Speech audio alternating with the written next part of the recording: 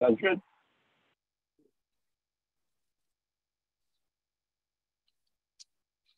I think we chaired the meeting last time.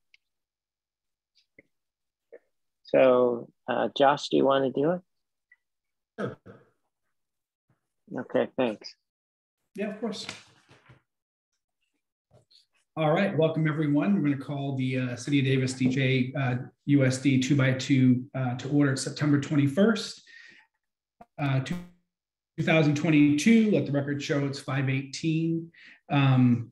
Participants, Trustee Joe D'Annunzio, Tom Adams, myself, Josh Chapman, they're present.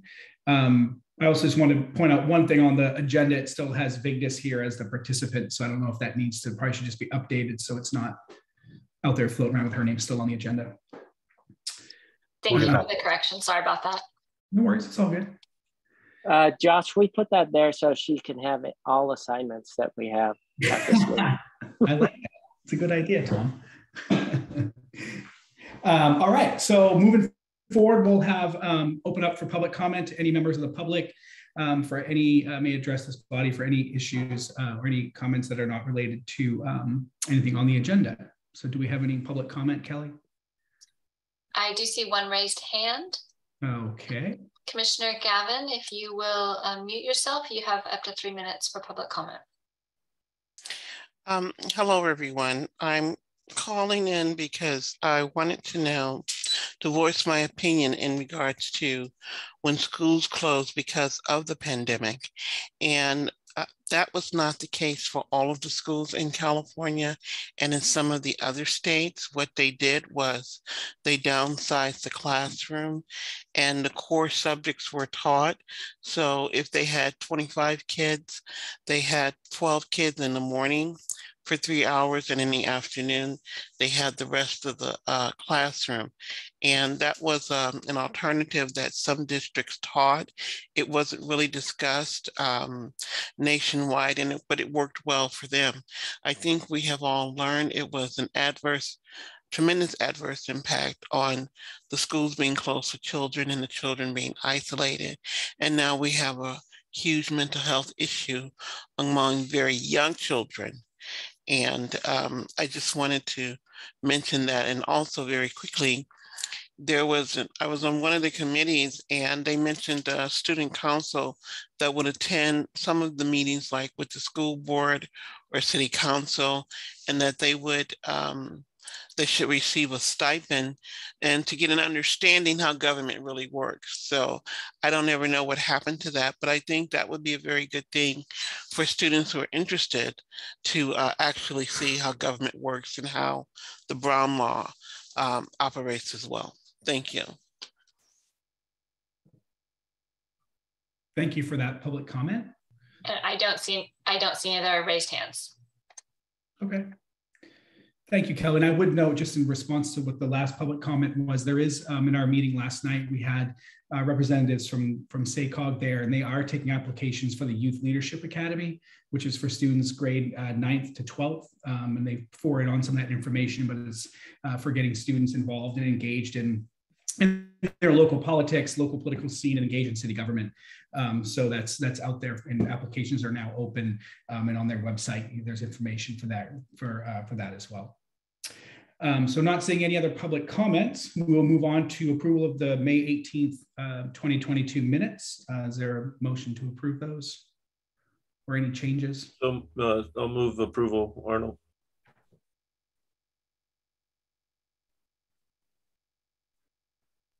And I will second that. Sorry, I right. couldn't find my microphone button. Moved by Arnold and seconded by Adams. Any comments or anything related to those minutes? All right, all in favor? Do we do a roll call vote on this? We need to do that? Yeah, you need to do a roll call vote because of Zoom. All right. Councilmember Arnold? Aye. Trustee D'Annunzio? Aye. Trustee Adams? Aye. And myself, Councilmember Chapman, aye. All right, thank you. All right, moving on. Agenda item number 4, City District Communications. Do you want to start us off, Matt? Sure, and I'll talk a little bit about most of these things in my other comments, but we're off and started this year. It's been a great start of the school year so far, and looking forward to the homecoming events this week. Hope to see you all at the parade on Friday. Pass it over to you, Mike. All right. Yeah, thanks very much, Matt. What time you guys kick off the parade? I think it's 1:30. Okay. Yeah, good stuff. I mean, it's yeah, we're definitely back into the throes of the school year, fully underway with the school district here, of course, but also with UC Davis. And so we had the we working with the Downtown Association and the Chamber and so forth, had a big welcome event downtown for the incoming sort of new students at UC Davis. So we had, I think it was 9,000 students roughly that sort of descended upon downtown this week. Josh knows it all too well, being a downtown business owner.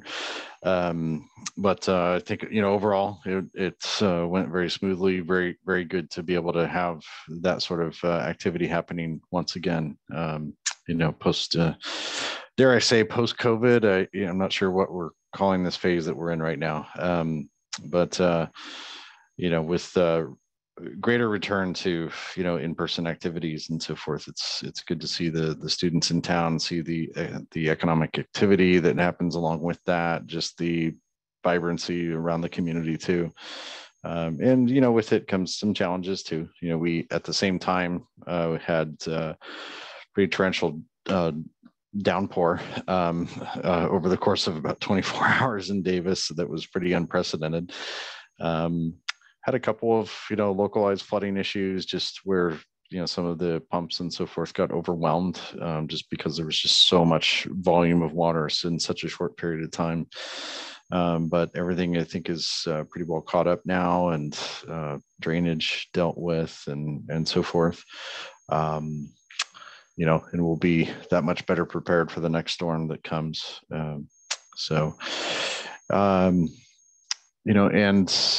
we had a good council discussion last night, as Councilmember Chapman mentioned. We had SACOG come, Casey Lazon from SACOG come and present an update on the 2024 blueprint process that SACOG is undertaking.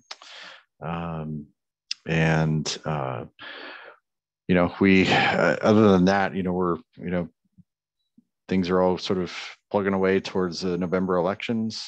We have 2 of our council district seats that are up, with the current incumbents of Dan Carson and Gloria Partida, their districts up for election in November.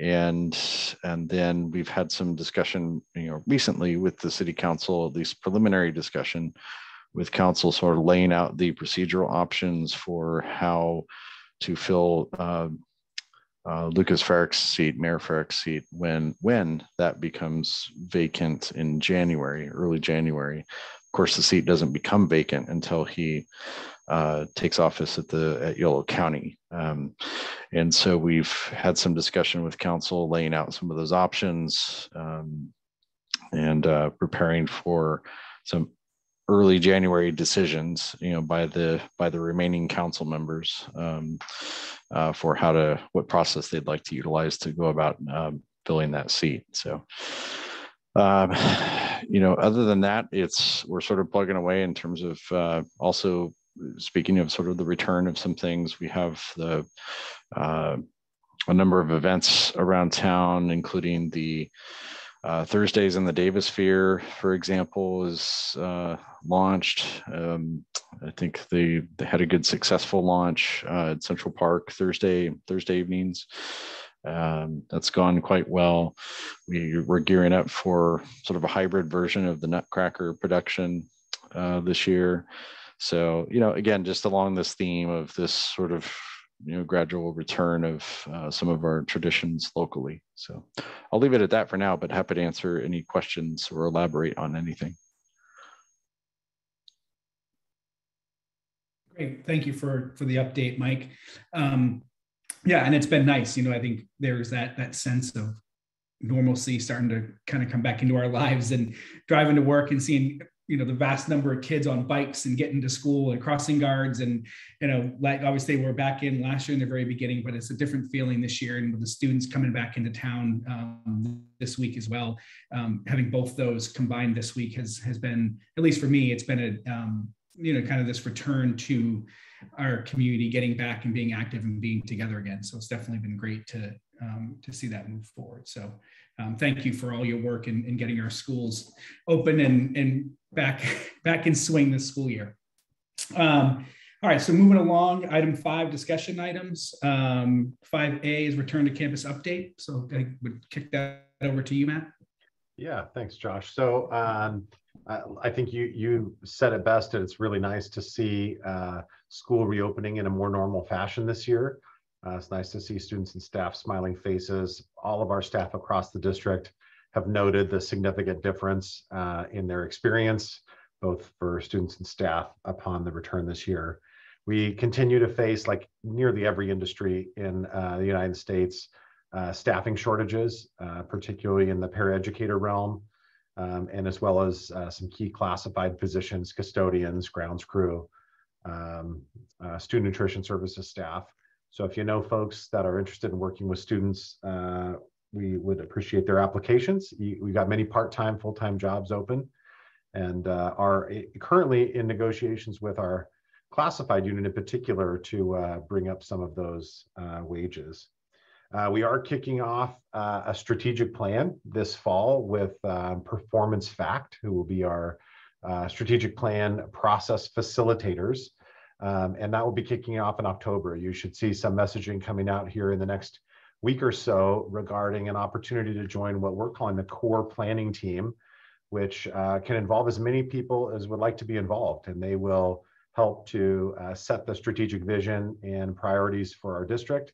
I'll be reaching out to some of our city partners to join what we're calling the alignment team, which is a broad range of stakeholders from around town who will help to make sure that the work of that core planning team really fits within the broader vision of our community.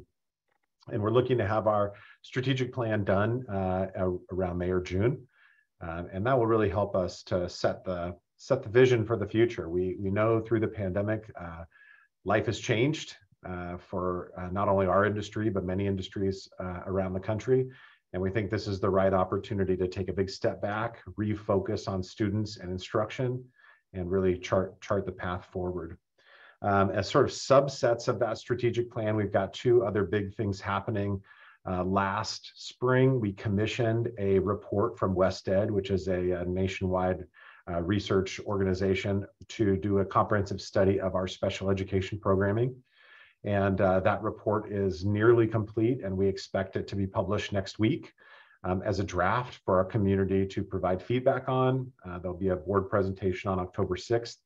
And I think, my personal feeling is that we do our best work in Davis when everything we've got is out on the table, and really having a thoughtful dialogue about the hard stuff. And we haven't talked about special education programming in our town really publicly ever, I don't think, not substantively anyway. And so I think this is going to be a great opportunity for us to think about what we want for our future programming and really chart a course forward. And then the other big one is we are, as you will hear a little bit later from Alan, we are nearing completion of the $150 million in Measure M bond program projects. We have about another $75 million in funding coming in over the next 5 to 6 years, and through other funding sources. And we are looking to start to gather input about our previously identified facilities priorities, and whether there are things like the expansion of all-day TK and kinder facilities, and what things we should be doing first with those funds as they come in. So that will also kick off here within the next couple of months with outreach to our community. So we've got a lot happening this fall, sort of organizationally, and we're still doing all of the educating and social events. I mentioned homecomings this week, Friday night. at Davis Senior High School. Got a homecoming dance on Saturday night, actually. And then the parade Friday at 1:30. So it's really nice to have those culture building, community building activities again, just like in the city. It's great to have them throughout the district as well. We are doing something new this year as a staff. We are having a family picnic here in a couple weeks. And so looking forward to have our extended school community together to join together in fellowship and some food. So I think that is about all I've got to say. And I don't know if Tom or Joe, if you have anything you want to add as well.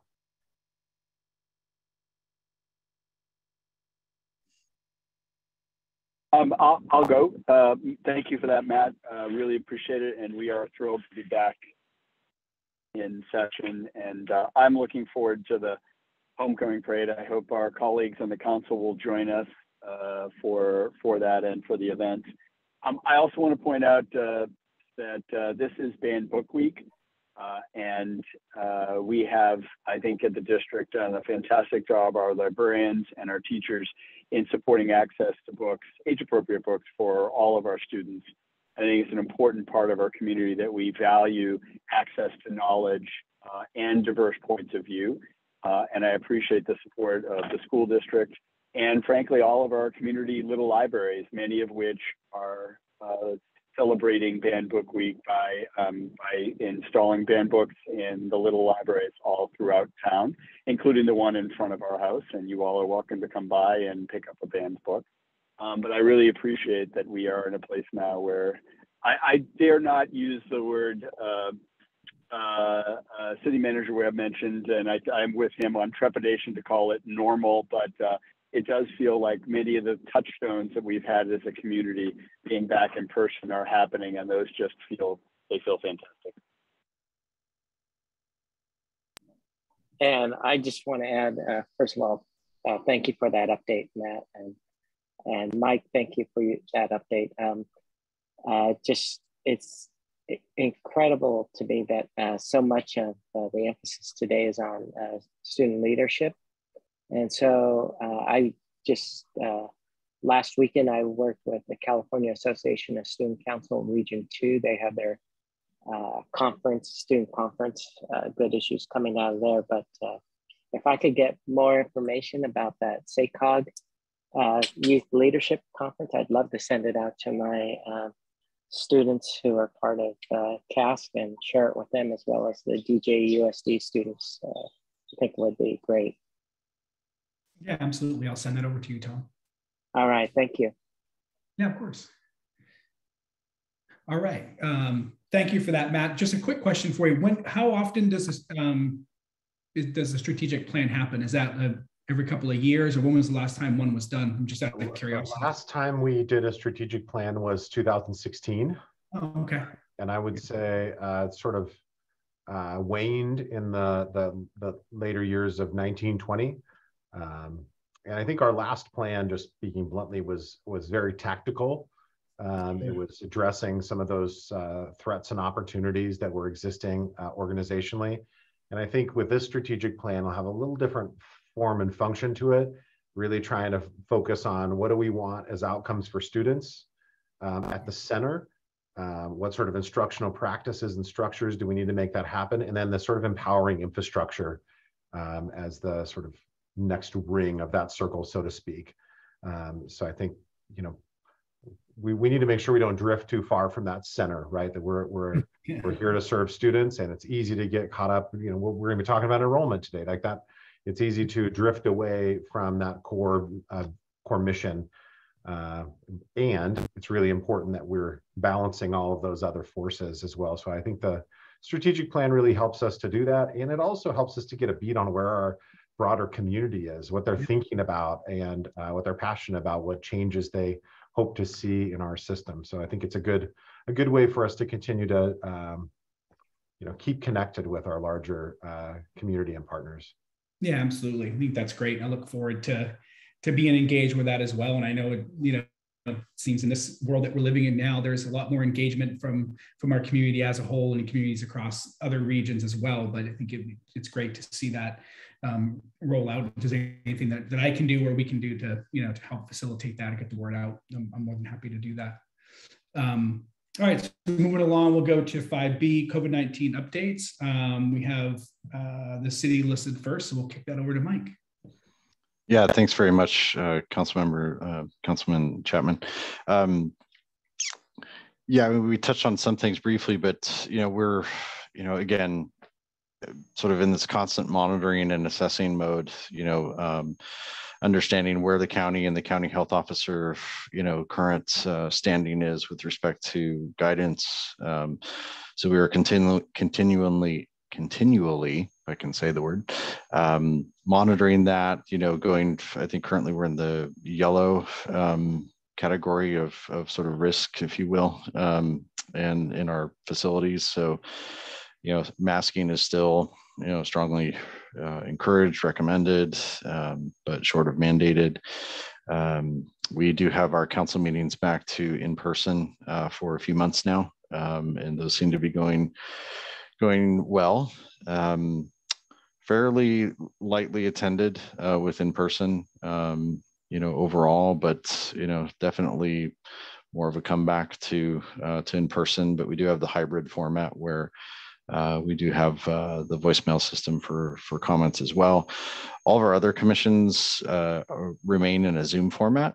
And basically what our position on that is that we're basically tracking the state legislation on Brown Act and, what's happening around that and what the rules are going to look like, what the governor is going to end up signing or not. And so we're tracking that carefully so that we can, when it is time to make adjustments, in a perfect world, we'd like to make the adjustments one time and not have to do it multiple times, and sort of have the yo-yo effect of going into Zoom and out of Zoom and into Zoom and so forth. So I think as we get closer to the end of the month or into next month, we'll know a little bit more about where all that's headed and when.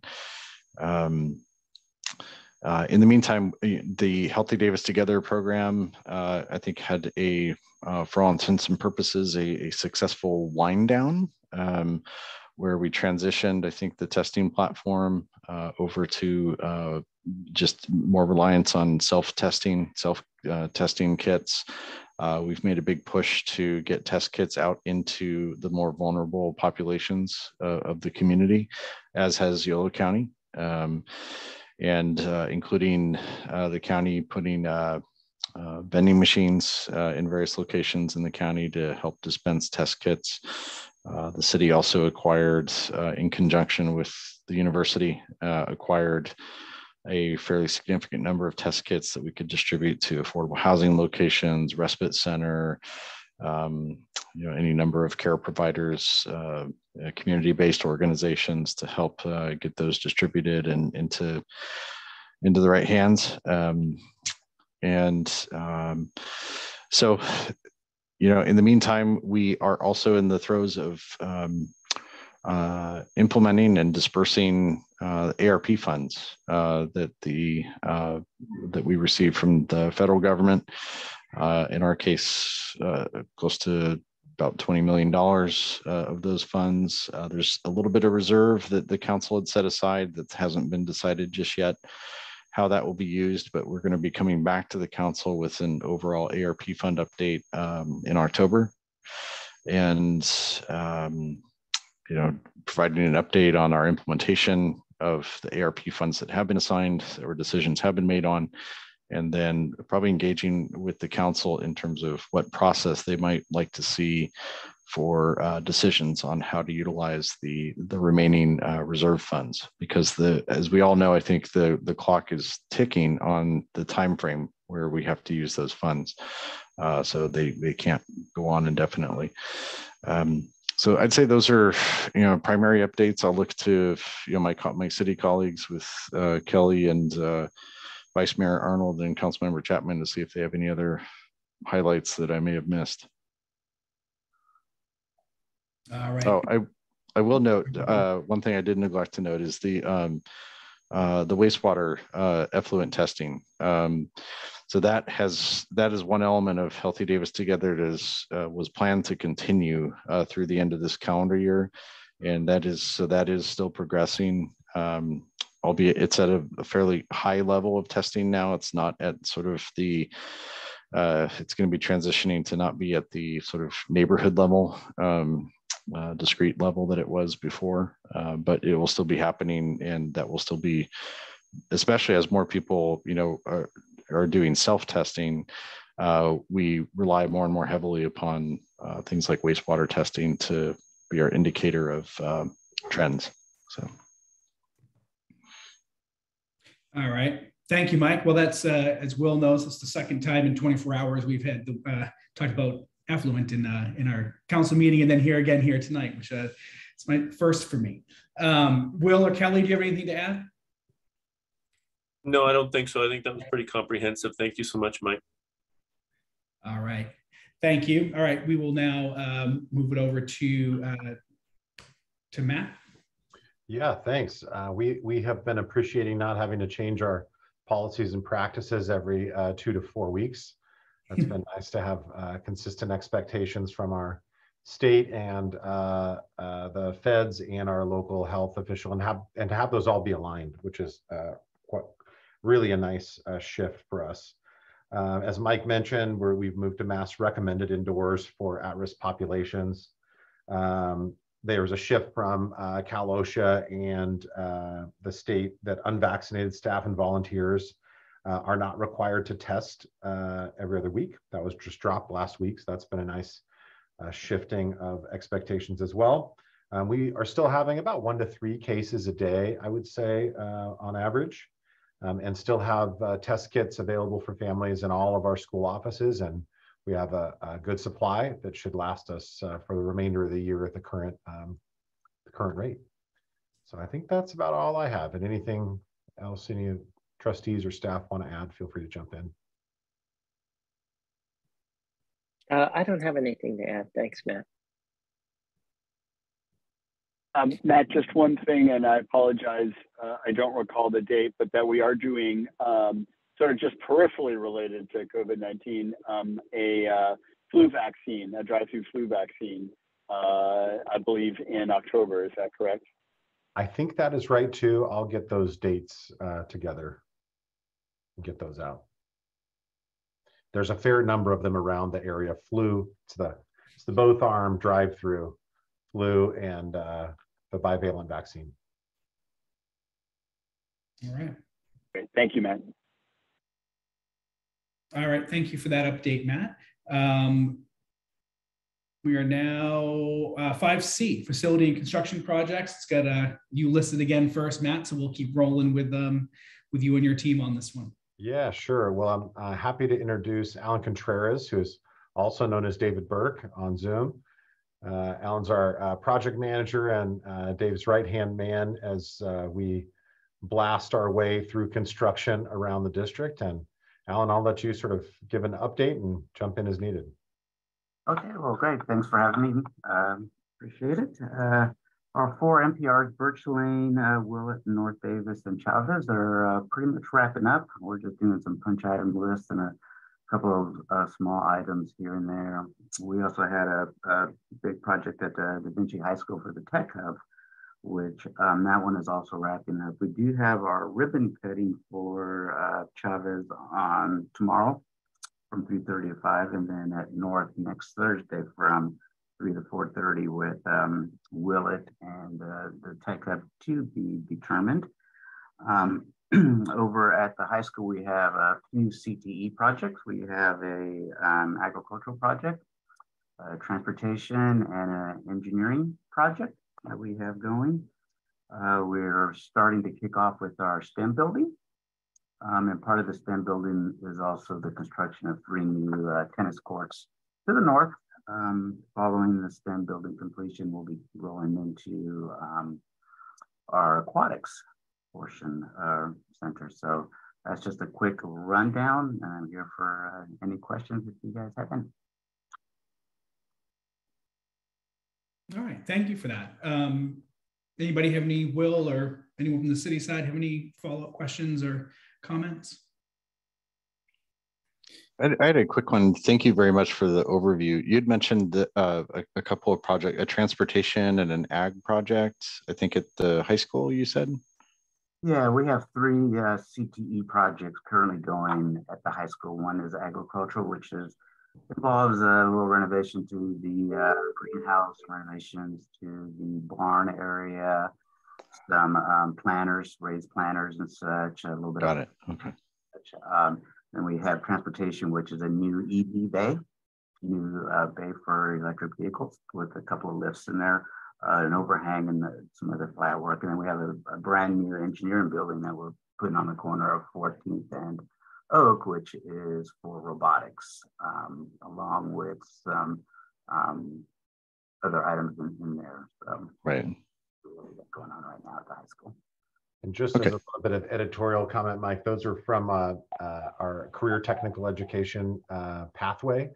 And we were very fortunate in our timing in that we had the bond funds available, and we applied for actually 4 CTE grants for a total of $9 million. One is at Da Vinci High School in the Tech Hub, which has got a really cool digital fabrication lab and coding lab. And then at Davis High, the 3 projects that Alan mentioned, really a nice addition to the existing projects that we had planned. Nice, thank you very Matt, much. This is Joe. If I could, Mike, if I could also add, I think it is really, we're so pleased with the district staff's effort in bringing these projects all to completion successfully on time and on budget. And particularly for the CTE projects, you may know that we went through a substantial curriculum revision with a real emphasis on CTE being accessible to all of our students. And these new facilities are going to really help support that. And so we're thrilled that we're in process, and we look forward to them being completed.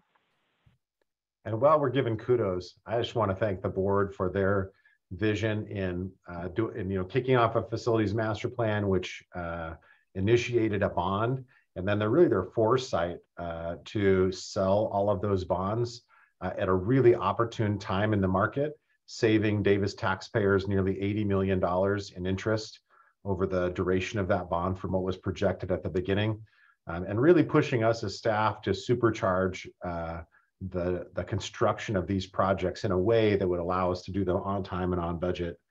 Has been, that takes leadership at the governance level, and it's much appreciated. Yeah, absolutely. Thank you for that. And it's been great. My 6th grader did the Circuit City robotics camp that was held at Birch Lane this summer. So it was the first and only time I was able to get into one of those new facilities, and they're just beautiful in the way that it fits into that campus. It's not this huge monstrosity, tucked over the side. It's just the relationship with how it interacts with the current setting and with the school. I think they look great. And those projects have moved forward, and they're going to be a great asset to the community as a whole, obviously the schools, but the community as a whole as well. So it's exciting to see all those get online, and I look forward to checking the one out at Da Vinci and seeing these facilities get used and how they're really put to use within our community. So thank you all for your work in making that happen and your continued efforts to make those a success. And one other thing I will mention, Josh, before we move on, is that we constructed all of our new buildings, especially those MPRs and the Tech Hub at Da Vinci, to be independent of the grid. So if there happens to be a power outage, we have a generator on a trailer that we can plug in and use those buildings as emergency shelters should the need arise in our community. Oh, wow. That's great. And if I could just make a suggestion that a future 2x2 meeting actually occur at Da Vinci and new facilities there, I think it would be real exciting. Yeah, that'd be great. Yeah. All right. Well, thank you for that, Matt. And we'll move it over to Mike and the city team for facility and construction projects on the city side. Yeah, thanks very much, Councilmember Chapman. So Diana Jensen, our city engineer and acting director for Public Works, Engineering and Transportation, is with us this evening, and she can give a brief overview and primarily focused on those projects that are sort of, I think, have more of a relationship to school district facilities and sites and so forth. So Diana, let me turn it over to you. Thank you, Mike. And I will share my screen. I just made a list really quickly of the projects that I thought were, nearby or maybe in the path of students going to different schools. So I just arranged them in categories of what's currently in construction. We are doing an electrical changeover at Community Pool. And I know that I heard from our contract inspection group today that they did get a chance to talk to David Burke about what's going on there, and there possibly overlap of the work that's going on at the Davis High School campus. So we are coordinating and talking about that. And then we are also doing the Veterans Memorial Center siding, replacing the siding. That project is going on right now.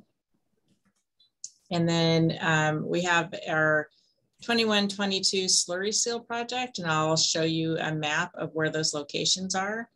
They're kind of all over the city, so I just thought it'd be quick to share that map. So I'll get to that in a minute. Under design right now and soon to bid is our pavement rehab project. Again, I have a map showing you those locations. We are close to requesting our grant funds for the H Street project, which includes more of the H Street towards Davis Little League and the tunnel that goes underneath the railroad tracks. So we're pretty excited about finally getting that one kicked off. We're hoping to get the authorization for funding and put it out to bid, and the construction won't start until June of next year. And then we're also working on a city facility roofing. The name of the entire project includes HVAC. The 3 or 4 roofs that we're doing this first time don't include that. The one that I'm highlighting is, it's actually, sorry, the VMT roof, the theater, not the center. And just highlighting that because it is near Davis Elementary and Davis High School. Excuse me. Projects that are in design, but we don't have a bid date identified yet. We have a bike pump track that is at Community Park. Again, not too far from DHS and North Davis Elementary. We are working on our Mace Boulevard corridor redesign. We're calling it phase 2. It will affect the students who are making their way over to Valley Oak. We're in design with that right now, probably bid either late winter, early spring for spring, summer construction. And then we have 14th Street and Villanova Drive improvements.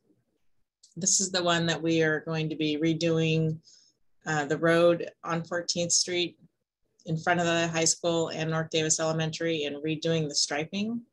We actually just asked SACOG to let us extend our funding for that. We were supposed to be in construction in next summer, but with all of the projects going on in the area right now, and also with our new traffic engineer, Ryan Chapman, he has been looking at the design, looking at the results of the pilot test that was done there. And we are probably going to be doing another community meeting to talk again about the design options. So we're slowing down that project a little bit for multiple reasons.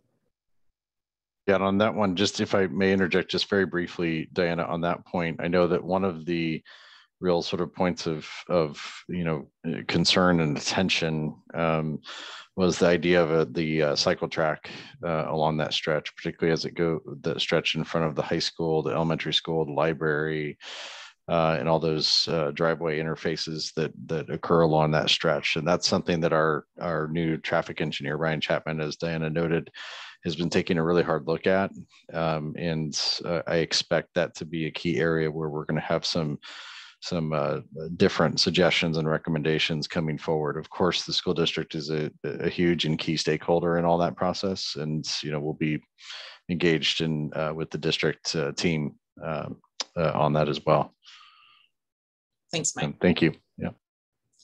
Our Anderson Road improvements, we have, again, a grant from SACOG to modify some of the drop-off, the parent drop-off and the parking lot. There's also work being done by the school district, at that parking lot. So we're trying to coordinate and use the same design team. SACOG actually pushed out our funding allotment for that until 25, 26, I believe. So we are moving forward with design with local funds and working closely with SACOG to be able to request the funding as soon as the design is ready so that we don't slow it down more than necessary. So more to come on that. We haven't actually kicked off the full design of that project yet. So it's still a couple of years out. I just threw Richards I-80 in here because it's a big project. It affects everyone in town. And so that one is going to change the off-ramp from I-80 onto Richards and actually the entire intersection, how people get onto 80. And so we are hoping for that one to be out to bid late spring next year with a summer construction. And that will be, just like I said, affecting people as they get off 80 and try to cross through to downtown and to South Davis in that area. We have Electrify YOLO project, which is just establishing some electric vehicle charging locations in town. I don't have a map showing those locations. If you're interested, I can certainly get that and provide that to Kelly to distribute. I think our schedule for that is to be in construction with that one next year as well, 2023. And just some ones that we're just studying right now. We are studying the intersection of Pole Line Road and 5th Street intersections and how the traffic flows through there. And then also the 5th Street corridor from L Street to Pole Line. We did restripe that. And as many of you know who work at the district offices there, in kind of a pilot project. It's done in paint, not in thermo. And we're just studying how that's working and what to recommend moving forward for permanent. So what I'll do right now is just share the maps. Diana, I would just mention for anyone who's watching or didn't know, I think the Mace Boulevard piece would affect my assumptions you meant Pioneer, not Valley Oak, right? Oh, I'm sorry, Pioneer, yes. Right. Right. Yeah. Get all my schools messed up. Yeah, we can share these maps. I'm sure we can share these maps. And I know that Barbara and so forth have and will be in communication at the staff level, but we're happy to share these out with you after the meeting too. So these are just the streets that were in construction right now during the slurry seal. Some of these have already been done. Some are coming up in the next couple of weeks. So yeah, we can share those maps. And then the full rehab streets, here's the streets that we're gonna be doing. We're hoping to be putting this out to bid probably in November for an early spring start. So those are the areas that we're gonna be redoing. And that's all I had. Diana, I think we'd love to connect with you about your electrification, your charging station program. We're thinking about that for some of our parking lots as well here. Okay. Maybe some alignment, if we're using the same systems or that, might be worth a discussion. Yeah. Yeah, sounds good. And this is Joe Mask. Just a question, a follow-up on the Anderson corridor. Is there, from SACOG's perspective, is there a reason why they wanted that project to be delayed till 25, 26? Are there other sort of contingent projects or efforts going on from a transportation standpoint? What was the sort of underlying driver of slowing that down? They didn't really have a very clear explanation for why that particular project got pushed out in the funding years. Even after they made that communication to us, they reached out like 3 or 4 months later and said, all of a sudden we have more funding because of another project that wasn't able to apply for their authorization. So any project that's fully designed and shelf ready, we have, I think it's like $15 million. It was a huge amount of money. If we'd been ready to go, we could have applied for funding right then. So, it's kind of a moving target with SACOG. So I think our plan right now, which is to move forward with design and get it shelf ready, get it fully designed and ready to go. I really strongly believe we'll be able to ask for the funding earlier. Great, thank you for that update. And I'm sure you know, but obviously that would be, being able to do it sooner rather than later would be a great benefit to the community. I think not just our families that are attending Cesar Chavez, but just the whole community that uses that corridor. As anybody who's been there during drop off and even in pickup, it's a little bit of a challenge to navigate. So I appreciate you staying focused on it. Thank you. Absolutely. And this is Tom Adams here, just on the MACE improvements in South Davis, just because of the sensitivity of that issue. I think I can speak for Matt that any information you want us to get out in terms of our own parent networks and get people informed of things happening ahead of time, we'd be happy to get that out there. Redundancy is going to be our friend in this case. Absolutely. Thank you. Yeah, I appreciate that very much. Thank you. Just be careful that you're volunteering yourself into the Mace Boulevard conversation here, Tom. So just, and you too, Joe, he's volunteering you as well. So you guys are ready to go. I think that's a forward button on the email. No. Our city partners are our brothers and sisters. We are glad to be part of the conversation. We appreciate that. All right. Any other from Matt? Do you have something you want to jump in for the facility construction projects for Mike or Diana? No, nothing for me. Nope. Okay. All right. We'll move along to 5D enrollment. I'll pass it over to you, Matt. Yeah, thanks. So I wanted to sort of give an update now that we're up and running this year, to give you some updates about how our enrollment is forecasted and also what enrollment is currently. And this, of course, has an impact primarily on our budget, but also the structures of our organization, school size, programming, all of those things are sort of tied up with enrollment, because the vast majority of our funding comes from the state, and it is tied to two factors. One is enrollment and how frequently those students attend, which is a challenging reality for school districts across the state, because we have fixed costs regardless of how frequently students attend or not. And so we are continually fighting that battle. I'm going to share my screen here real quick to give you some slides. So one of the primary ways we project enrollment is around birth rates. So you've probably been hearing this story around California that birth rates are on the decline. That is definitely the case in Davis.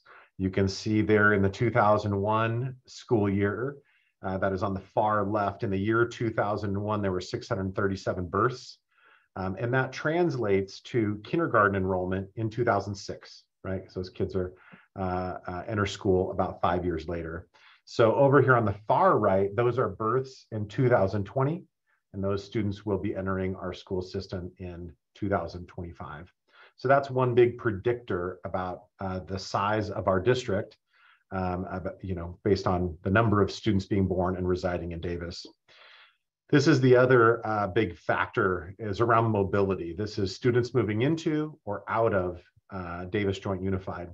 The red, so you can see the schools over there on the left, and we do it by attendance areas at the elementary level, because those span the entire district. So for example, Holmes is sort of in the North Davis and Birch Lane attendance zone. But you can see on there, this is kids progressing from one grade to another. You can see a lot of red boxes in there. And essentially what those red boxes mean is that in that attendance area, in that grade, more students left the district than joined. The green boxes represent positive mobility, right? Students moved in to our schools, into those schools in those grade bands. So you can see a lot more green boxes in kinder and first grade, and first to second. And then you see more green boxes in the upper grades as well.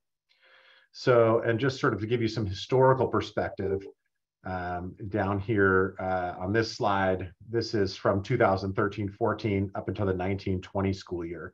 And you can see where there's a lot more blue and green up until 2018, and we're starting to see a precipitous drop in enrollment throughout the district.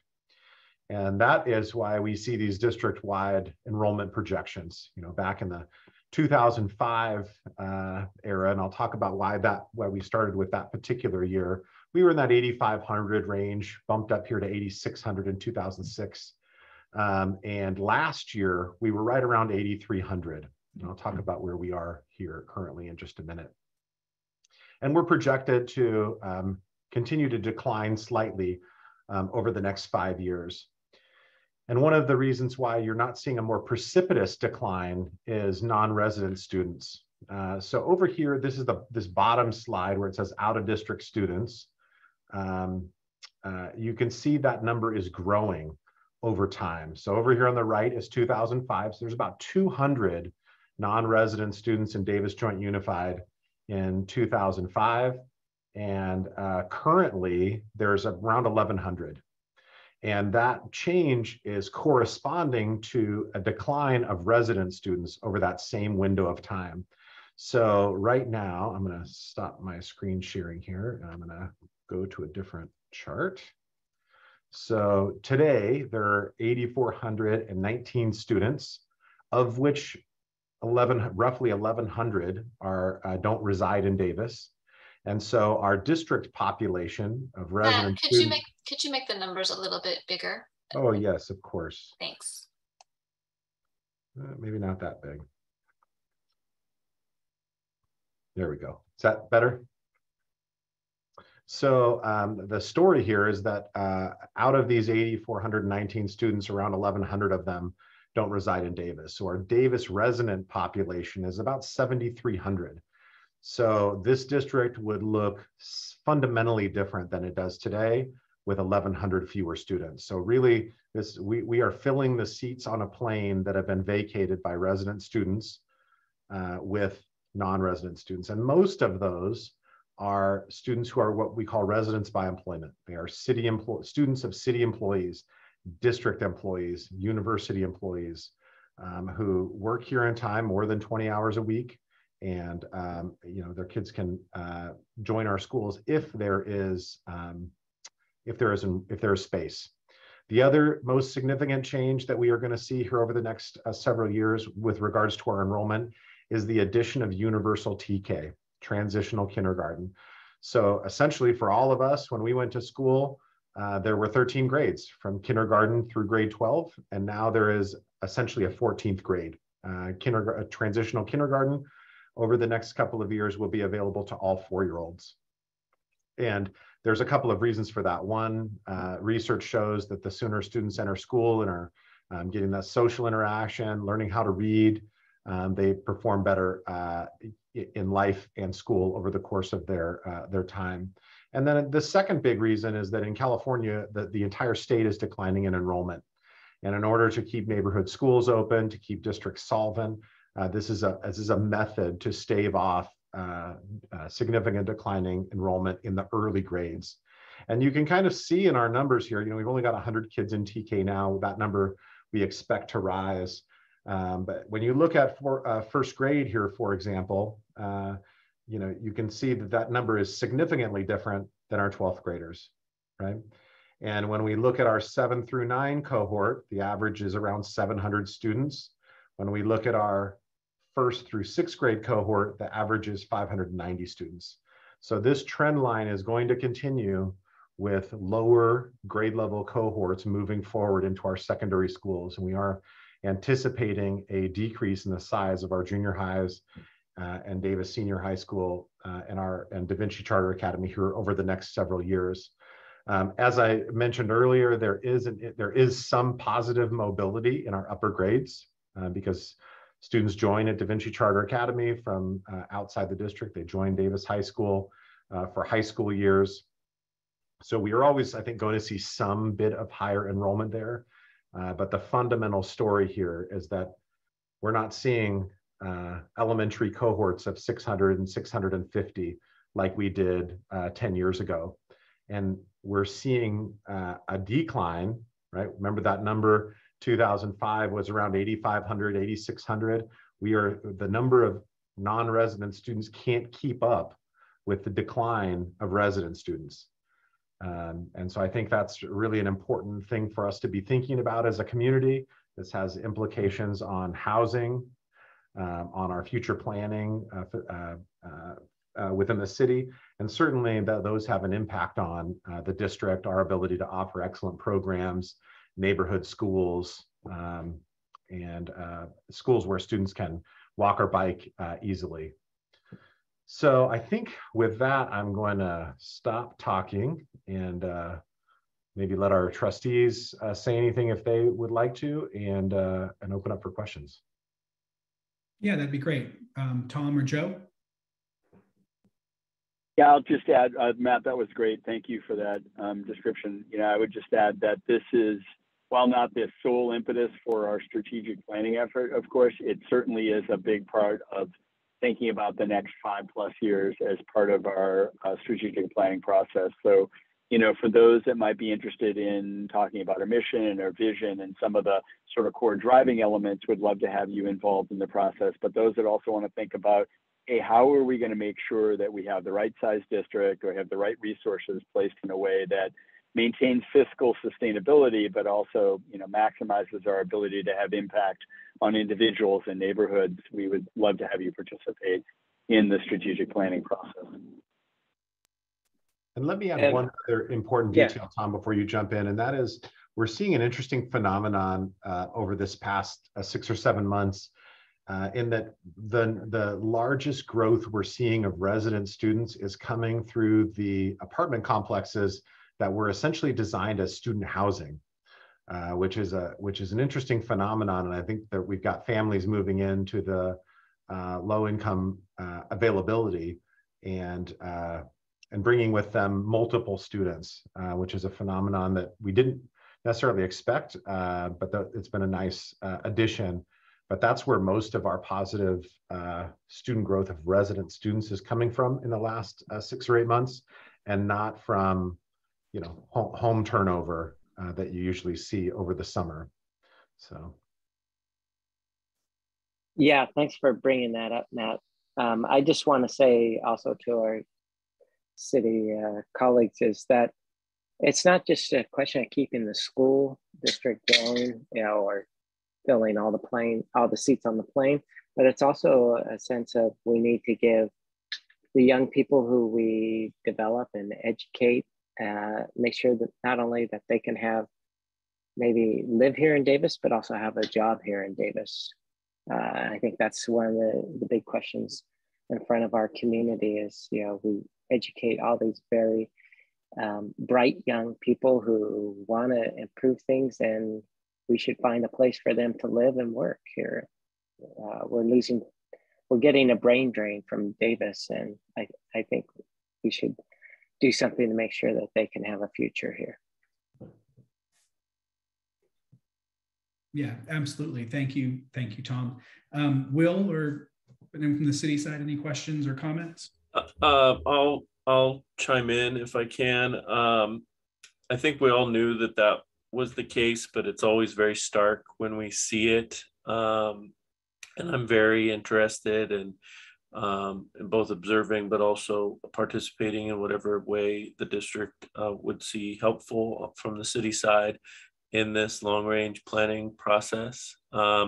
This is one of the somewhat rare items that acutely affects the district, but that the solutions of it are outside of the purview of the district to some degree, to a large degree.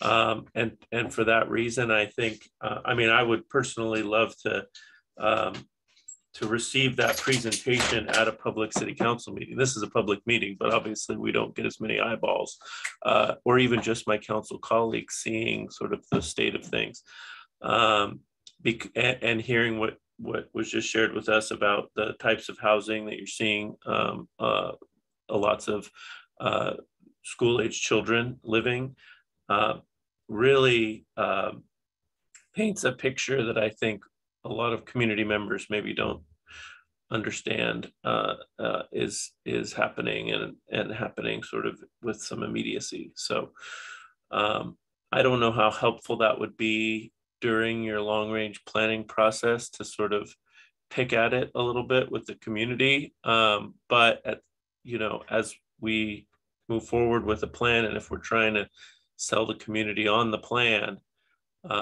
I think the city can be an important partner at that point, because there's some solutions that are going to be city type solutions that we need to be looking at in terms of the type of housing that we provide to potential parents of students, as one example. And I'm certainly happy to come to give that presentation or one more detailed or less detailed. And Mike, you certainly just let me know when you'd like me to come, and I'll be there.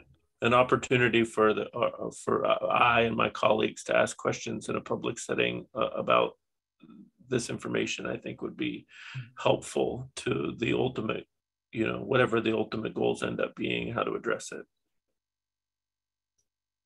And Matt, if I could just add one thing to Will's comments, and Will, we would welcome participation from members of city staff and the city council in this process. I think your voices, both as as members of our community, but also in your your role as an elected official, I think it'd be fantastic to kind of find the right path for you to engage. So we'd really be grateful for that. Yeah, absolutely. And I'm definitely supportive of that. Well, I think you hit the nail on the head with it. It's a few times where it's, both of us are, moving something for that, it's not in the control, but, definitely policies and decisions that we're moving forward and issues around housing are so important to enrollment, as we see here. And I think it's definitely, I would be completely supportive of having this come forward and have us have this presentation and be able to have this dialogue conversation and bring this forward to the community, because I think, and a lot of times in our lives and everyone else's lives, it's so busy and it's the connection is oftentimes lost, I think, and especially in land use decisions, they're also, get really heated. So I think it's important to draw some other conclusions in and connections to how this can benefit our community as a whole. So I think it'd be great to have this before all of us. Anybody else? I just want to add that I'm just hoping too that this presentation will change the question that the community usually puts forward on housing development and economic development, that they understand the greater context, not just how it will affect things tomorrow, but in the future. And I think we got to, as a community, start looking down the road, not just what's the rock in the road right now, but how we build a better road in the future. Yes, thank you, Tom. That's a great point. All right, anybody else here on 5D enrollment? Seeing none, we're going to open it up to public comment. So if you're on the phone, press *9, or if you're here on the Zoom, you can hit the raise hand button and we'll go from there. Are you seeing any public comment, Kelly? So yes, I see 2 hands. Commissioner Gavin, you're first. If you'll unmute yourself, you've got 3 minutes for public comment. Yes, it was a very interesting presentation on enrollment, and I would like to have a copy of that if possible. My comment is in terms of housing. In addition to low-income housing, I think it would be a good thing to look at mixed incomes. And that has worked very well with the city of Roseville. And also, I think this is a unique opportunity with small enrollment for the district schools to really focus in on what it is that the different curriculums and the programs that they offer. Because as a parent, parents who are concerned always look for really good schools. And you have a university that has a law school, it has a medical program. And this is a part of some of the students' decision where they're going to attend graduate school, professional school. I know in UCLA, they have a public school on the campus for the university students, for the faculty members, and it's private, it's an elite school, but if you know about it, because it's on public property, your kids can attend. And in Berkeley, from K through 8, they have a lot of private schools, which I was surprised to see. But the kids really, the community really goes to the public high school in Berkeley. It is truly, with their programs and everything, it's one of the best schools in the state, which I found interesting in terms of the K through 8 was private, but everyone goes to the public high school because that's just how good it is. So it's a unique time to evaluate what it is that the schools do best and to really hone in on that, but also people who are concerned about their children's future want their kids in the best school. And that was always a major decision where I lived with my children, who are all college graduates. Thank you. Thank you to the public commenter. And Matt, is the document that the commenter was referring to, is that something they can access? It is. It's on our board report, and if I don't see a chat, but it is on the March 3rd, 2022 board agenda, which is item 7D, Davis Demographics and Planning Incorporated Enrollment Projection Update. But I'll also send the attachments to you, Kelly, and you can get them where they need to go. Great, thank you. So we have one more person who had their hand up. I think I inadvertently lowered it. So USMC, if you want to speak, you can unmute yourself and you have 3 minutes. Thank you, ma'am. So yesterday, a big tree branch fell on a safe route to school. And I'm sure that is not news to any of you, but I'm sure that you're all very concerned about that. So instead of doing nothing, which has generally happened, what could be done is immediately go along the bike paths or walking paths of students and check for overhead trees that could be of danger. And yes, you cannot get every tree, got it. But if you do nothing and someone gets hurt, you're gonna wish you did something. So please, you guys work together and start checking the trees along the paths that kids walk and bike. Thank you. Thank you to the public commenter. Anyone else here this evening, Kelly? Nope, that's it. All right, so we'll close public comment on this item. And all we have left on the agenda is announcements, comments. Do we have any further announcements or comments from either the city or the school district? All right, quiet bunch. All right, well, seeing none, we'll move to item 7, adjournment. And do we need to do that? Meeting is adjourned. Look at that. I couldn't remember if we need to go around and do it, but nothing left on the agenda, so I think we're good to go. Well, yeah, thanks everybody for coming out tonight and for your comments and for sharing the information. It's been great. You know, the continued partnership with this group, and I enjoy, you know, being in these meetings and hearing the updates from you folks and all the good work that's happening at the school district. So thank you for your time and for your continued flexibility and keeping kids safe at school. So thank you for all your work. All right, thank you, Josh. Thank you, Will. Right. Thanks, Josh. Thanks, everybody. Take care. Thanks to everyone. Have a good night.